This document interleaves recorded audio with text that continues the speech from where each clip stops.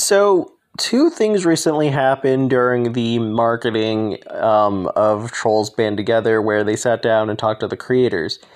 And recently it was revealed the troll map. We have Trolls 1, we have Trolls World Tour, and we got Band Together locations on the map to know where they are properly located in terms of the Trolls universe. And that's very cool.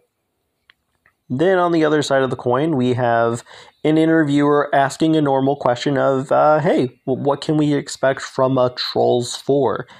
And Walt presented a normal answer when, you got 3 movies, so normal response was, we got some ideas cooking, but we need to know what characters we need to bring back and work accordingly from there. Normal answer, normal response, since you're working on sequels and things like that. But for me as a fan, I go, what characters? And the reason why I pose it this way is because it's not like the Trolls cast is super small. It is giant. The snack pack, the World Tour leaders, and a few sidekick characters like Riff or the Funk family of Prince D, Cooper, Queen Essence, and King Quincy. And then you have Brozone and Viva.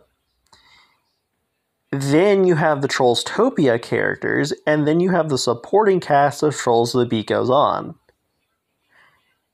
That's a lot.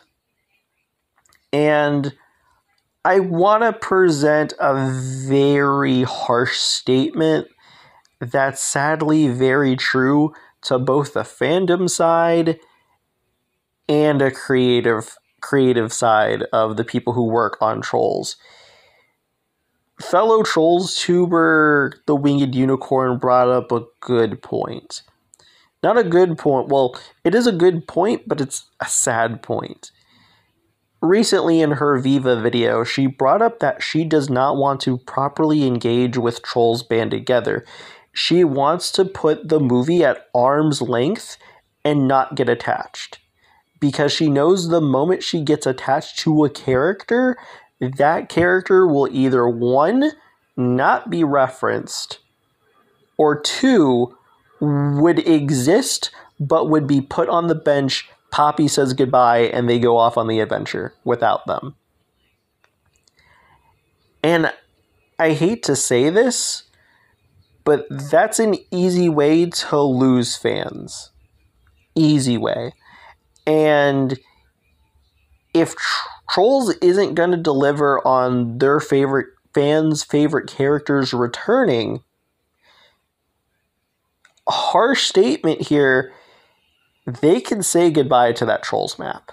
They can say goodbye to filling that out completely, because if that box office return is not there, you say goodbye to that. And that sucks from both a fan perspective and a creator perspective.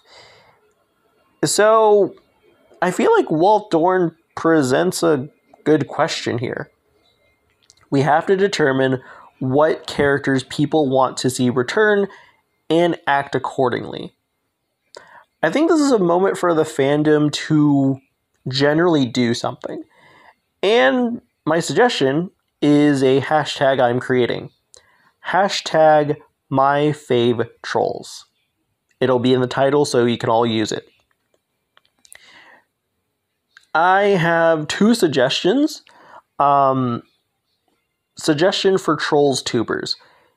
Make a video using the hashtag and title what Trolls I want to see in the next Trolls movie.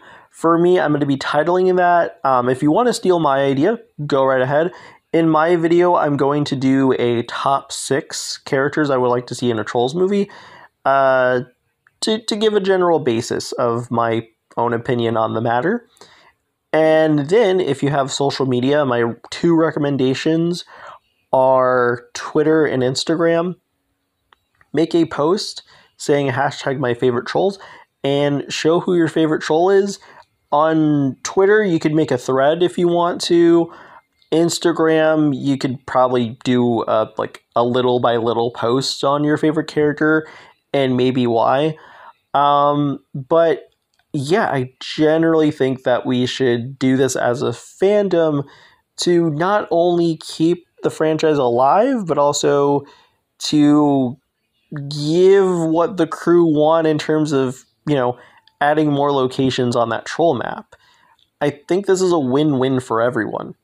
Anyways, I'm Speed Force Spectre, and I'm signing out.